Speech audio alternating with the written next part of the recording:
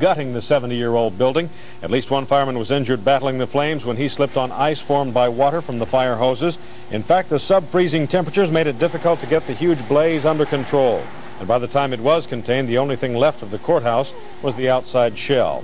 This morning, the ruins were still smoking. County officials say all of the tag and tax records in the courthouse were apparently destroyed, although county court records were saved because they had been stored in a fireproof room in the clerk's office. Fire officials believe the blaze started on the third floor, but the exact cause of that fire is still not known.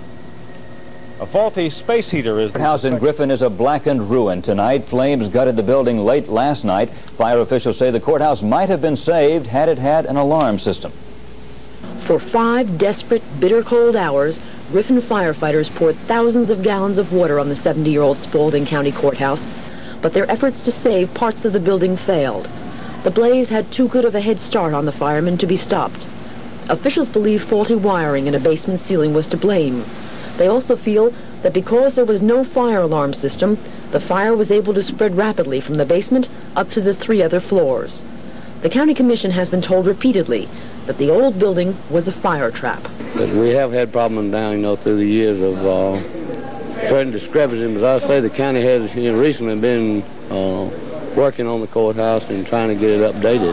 But though the building is a total loss, valuable old documents and records were left, for the most part, intact.